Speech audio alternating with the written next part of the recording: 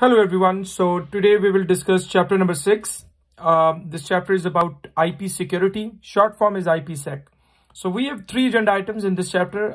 Firstly, starting with the definition of IPSec protocol. We will discuss what is IPSec protocol, what are the different functionalities or services of IPSec protocol, and how we can implement IPSec in our existing network and what will be the advantage. Then we will discuss security association, the role of security association in IPSec, and how it can be implemented as well. Then modes of operation. There are mainly 2 modes of operation that we use in IPSec, or you can implement IPSec into 2 ways in fact. One is the transport mode and second is called tunnel. That typically we use for VPN, virtual private network. We will discuss that in detail. The last agenda item is IPSec architecture. We will discuss I'll give you overview of IPSec architecture in this video, and we will discuss IPSec architecture in detail in our part 2. So today we are going to discuss 2 things. First is the definition of IPSec protocol, and the detail and the services of IPSec protocol. And then we will discuss the role of security association, different parameters of security association, and modes of operation. So what is basically secure IPSec protocol? First of all, let's talk about it. IPSec protocol is basically it's a secure network protocol, like a network security protocol, a suite of protocol in fact, because it does use 2 protocols. So we can call it a suite of protocol that mainly provide encryption, authentication, and also data integrity to provide secure communication between 2 computers. It could be host to host, host to server, or host to gateway as well. So IPSec is basically a network security suite of protocol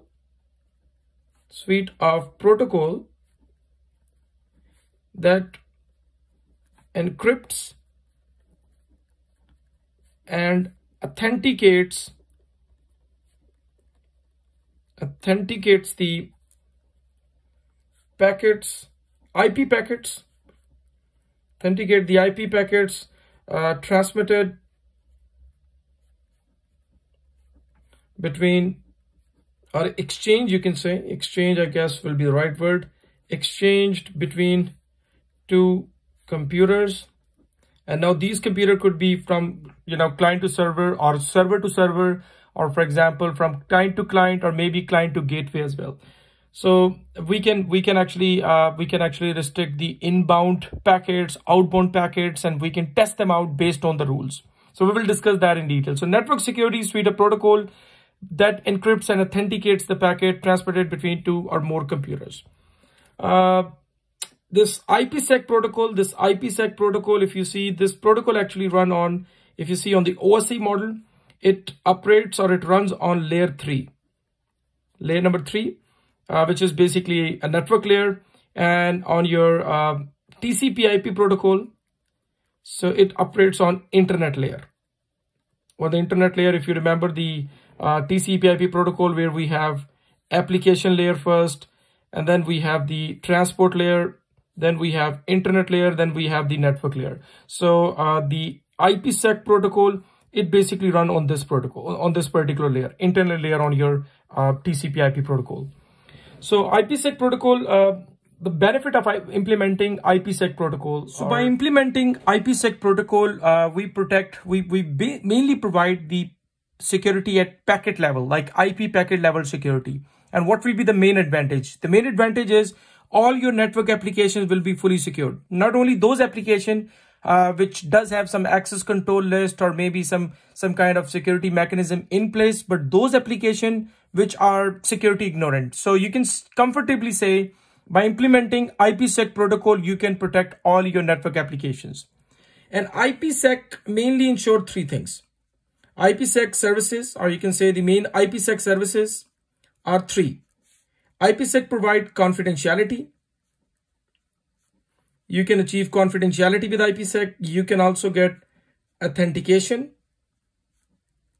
And it does provide integrity as well. So what does it mean? It means, first of all, the data will be fully confidential, like nobody can read the contents of the data. Secondly, authentication. You can ensure that from where the packet came from, like we know the packet came from this right source. Okay. And of course, we do the mutual authentication. Both sender and receiver, they can authenticate each other. And if there would be any tampering in the message, that unauthorized modification or tampering can be detected. So if you implement IPSec, so all the packets will be fully confidential. They will provide authentication. They will also protect the integrity. Like nobody can authenticate if nobody can modify or tamper the data. If packet gets tampered, it can be detected. Mainly, as I told you guys, IPSec is basically a suite of protocol, and mainly it uses two of the protocols. So in IPSec, mainly we use two protocols, and one of the protocol is, it's called authentication header. Authentication header, that's one of the protocol. Also, the short form is AH. Second is encapsulating security payload. Security payload, and it stands for ESP. So as the name suggests, authentication header, which is mainly responsible for authentication and integrity. You can get authentication integrity by using authentication header protocol. For confidentiality, we use ESP. We will discuss in detail. ESP can further implemented in just ESP without authentication or with authentication. We will discuss that in detail. So that's why, because IPSec, it mainly involved two protocols, these two protocols. That's why we also called IPSec as a suite of the protocol. So let's see, let me just give you overview of the architecture of IPSec, like just a basic overview of architecture. And then we will discuss the security association. This is the IPSec architecture. That's the architecture. And if you see, it has two main stream or two main further protocol. One is authentication header. As name suggests, it provides authentication. It protects the authentication of the packet, and plus it provides integrity of the packet as well if you implement IPSec. ESP, this particular thing, it provides confidentiality, and for confidentiality we use encryption algorithms. Like you can use symmetric encryption algorithm, asymmetric, whatever the scheme you want to incorporate in your network. And authentication algorithms, as we already talked about, MD5, and we have also discussed cipher authenticators like cipher text-based authentication. We also discussed HMAC. We discussed massive authentication code and stuff like that. So these are basically through which we can actually provide authentication. So let me just describe all these things one by one, what exactly we do in all these parameters, and then we will discuss authentication header, ESP in our part 2, and we will come back to our security association thing. So if you see, one of the parameter of the architecture is authentication header. So authentication header, it mainly provides authentication, as name suggests, authentication of the source and destination, like mutual authentication, plus integrity of the message, integrity of the packets or the messages. And how we can get that? We use digital signatures. We use authentication mechanism like HMAC. We use massive authentication code. We use hashing as well for AH. Then we got ESP, encapsulating security payload, which is responsible for confidentiality. So it is responsible for confidentiality. And again, it gives the option for network administrator. They can use symmetric encryption. They can use symmetric encryption, or they can use asymmetric encryption as well. And it includes all the algorithms, like for symmetric, AES, triple dash, blowfish, cast, and asymmetric RSA, elliptical curve cryptography, and some other algorithms. And it also includes DOI. DOI stands for domain of interpretation. Domain of interpretation, that's basically what DOI is. DOI, you can say it basically manages all these applications, and it contains mainly the information about the authentication algorithms and encryption algorithms. Like it basically provides, handles these two services, in fact, or protocol, you can say. So DOI, mainly what it does, it includes the identifier. Sorry, it's mainly include the identifiers for authentication algorithms, and confidentiality, or you can say encryption algorithms. The last and the most important part is the key management. Like, for example, how the key will be managed between a source and destination, or you can say between two computers, how that key will be managed.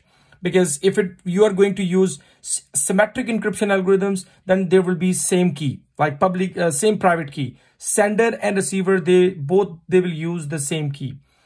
If we are going to use asymmetric encryption, then public key, private key concept, everything will be managed by the key management scheme. So for key management, it can be implemented manual way. Manual is basically a simple way, and second is you can use automatic. For automatic distribution, some folks, they actually use Diffie-Hellman. It's one of the option, or you can also use IKE. Internet key encryption schemes, like it's basically the key wrapping schemes. We will discuss that. And the manual is basically, it typically use IPSec. IPSec key, like you will manually distribute the keys, and automatic is where we involve some automatic encryption, automatic key distribution algorithms. So this is basically what the IPSec architecture, if you implement IPSec, so that's going to be, this is basically how it will work.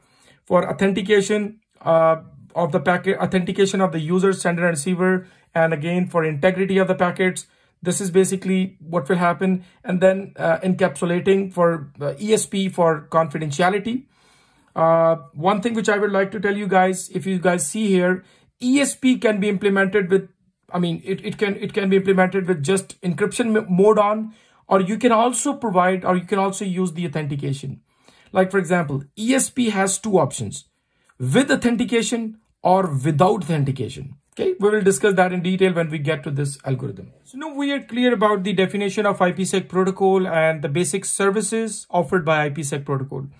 And we also have discussed the basic architecture of IPSec, like the main the protocols or algorithms that we use in IPSec, and what exactly the output is going to be. So let's see what is basically a security association, why it is important, and how it can be created. So security association, to better understand what is security association. So let's take an example. Let's say, for example, this is our secure network. For example, that's our secure network. Within this network, we have, for example, this application. So this is a network application, which is running under a secure IP network. Okay. And let's say this is a user, and this user wants to access this particular application.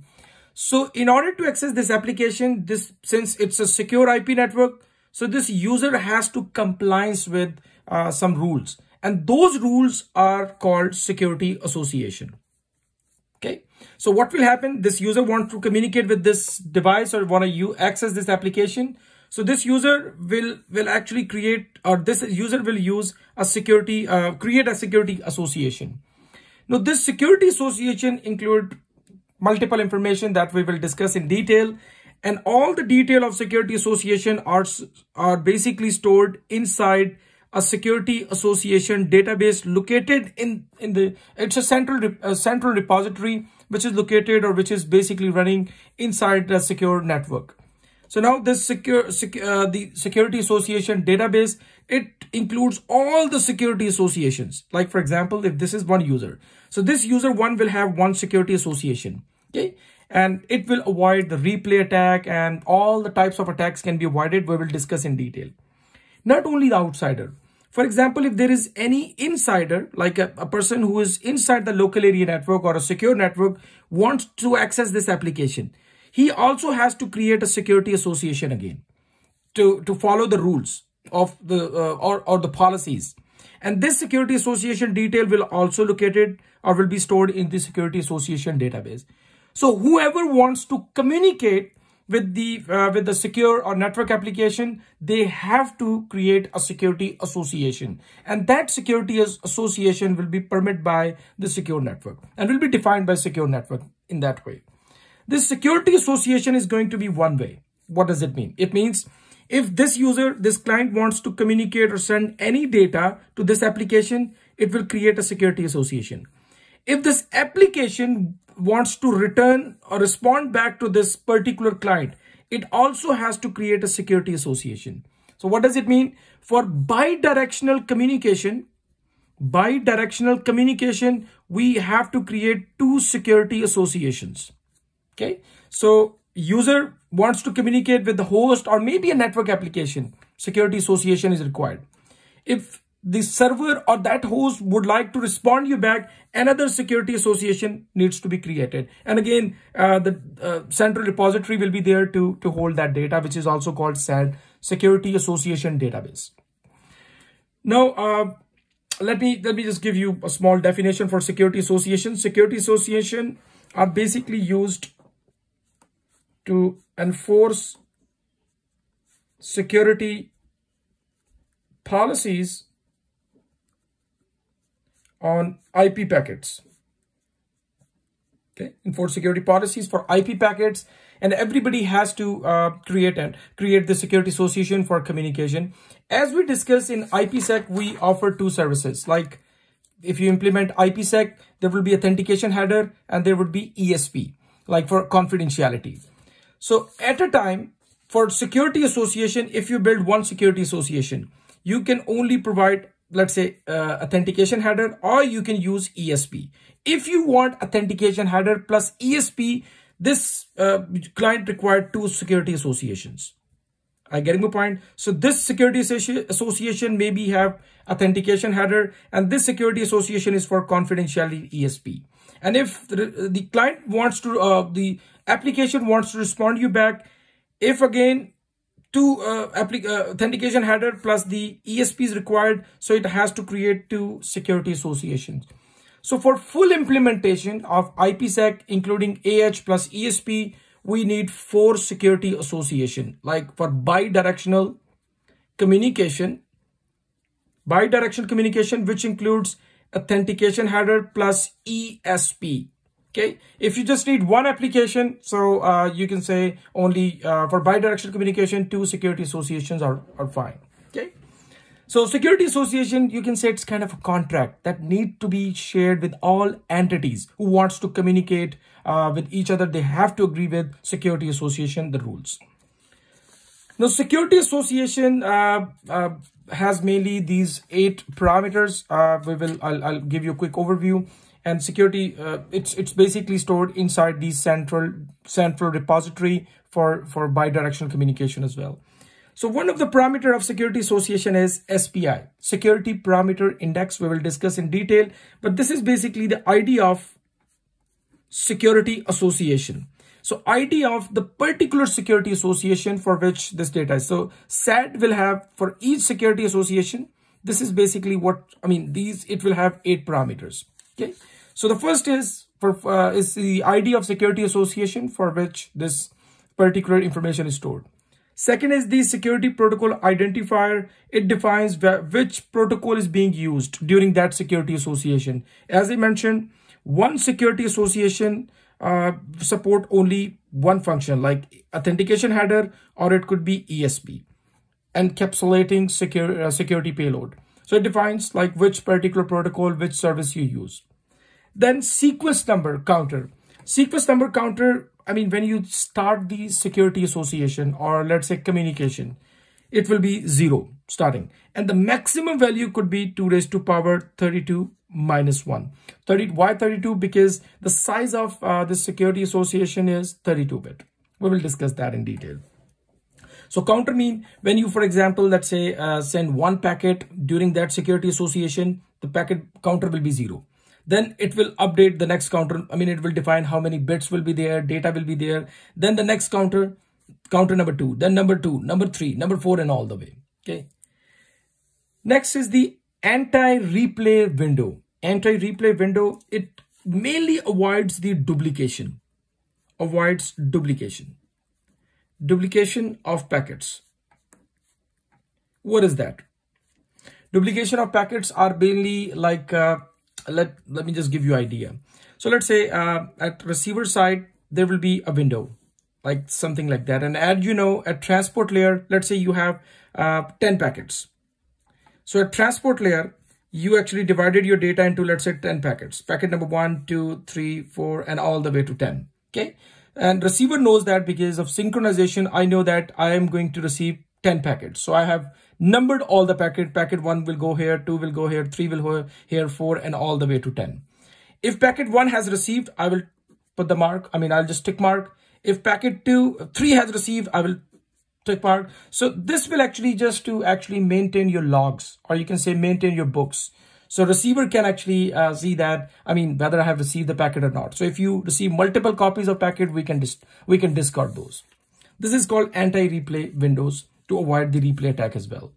Then authentication header info. Authentication header info is also included in the security association, and which basically contains the algorithms, like which algorithm you have used. Like for example, you have used, HMAC, you have used hashing, or you are basically going to use, for example, ciphertext as authenticator. And then key size, the key size, what was the key, the life of the key, etc., etc. ESP info, it includes the info, for example, which encryption algorithm you have used. Again, the same thing, encryption algorithm, the key size, and of course the key as well, which key you have mainly used. And the lifetime of a security association, because each security association has expiry time. So it defines the time of expiration time.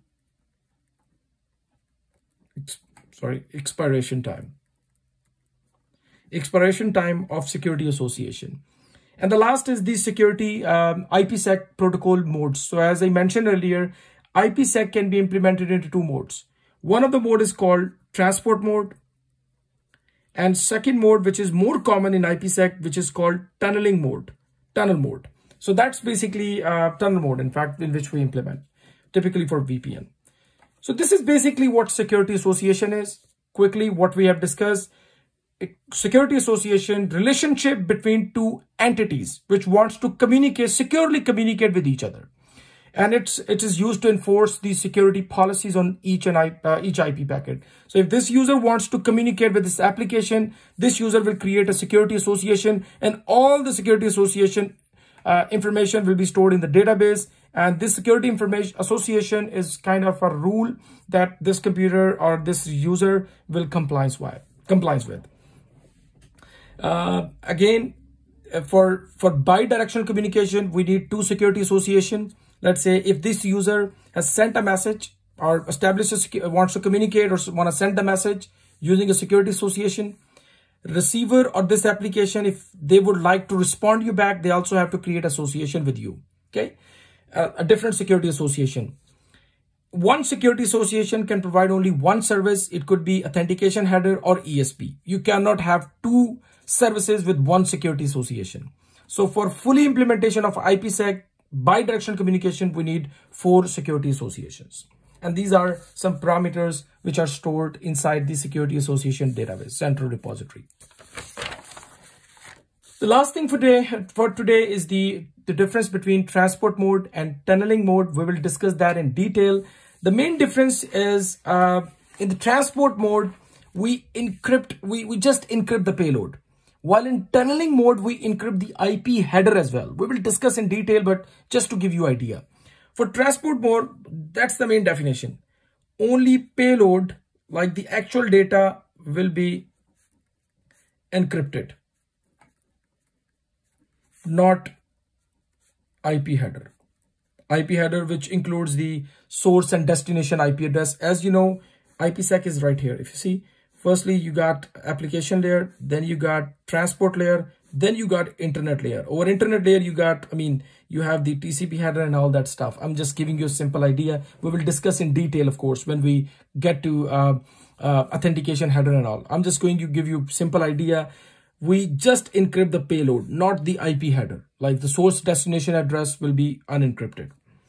Tunneling mode is basically where we encrypt payload plus the IP header. So IP header and the payload both will be encrypted. That's the main difference. How? So let's say this is your transport mode. In the transport mode, what's going to happen? If you want to put a security, so this is the normal packet. We will inject over IPSec header in between. So this is IP header and this is IPSec header. So whatever will come after IPSec header, which is basically our payload. So payload is going to be encrypted. We will insert over IP header in IPSec. For example, if you're going to use IPSec, so for each packet, this is going to happen. IP header, we will inject a new packet, IPSec header, and whatever comes after IPSec header, it will be encrypted, and that's our payload. While in the tunneling mode, what's going to happen? We will treat the whole packet as a data or a payload, you can say. So what's going to happen? We will encrypt. This is your payload. Payload will be same. This is our IP header. As I mentioned, it's going to be over, it will be treated as a packet or information. And let's say we will inject over IPSec header here.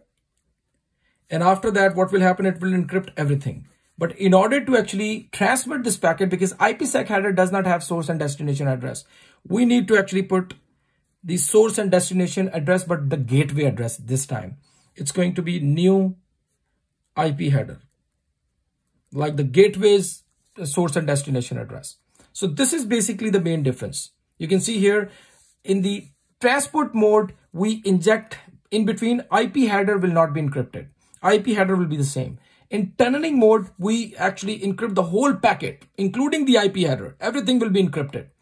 And then what's going to happen? We will append another new IP header, which will include the IP address of source and destination gateway. Just to give you an idea, let's say this is your host. Outside host, I mean, I'm talking about remote network, and that's, let's say, second client, for example. This is client number A, and that's, let's say, client B. If client A and B, they communicate directly, like end-to-end communication, socket to socket, end-to-end, socket to socket, socket to socket communication. So this is called transport layer or transport mode. Okay, end-to-end communication, socket to socket, like protocol to protocol directly. But for example, if you are communicating with the gateway of this network, and this is basically the gateway of second network. This is the host B network, and this is host A network. Like this is, for example, your home. For example, this is your home and this is your organization. So what's going to happen? The communication will occur between gateway to gateway, and this is basically tunnel mode. Like it's going to be encrypted, of course. The data is encrypted. We will discuss that because everything will be encrypted, like your internal data. So between that, data will be fully encrypted. Nobody knows even where the data is heading to, who's going to get the data, the actual destination. So this is gateway to gateway communication. And that's basically what we use in virtual private networks.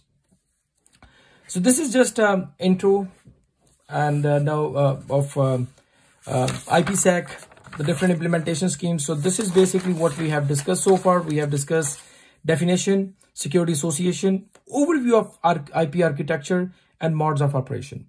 So we will continue this chapter in the next video. Thank you.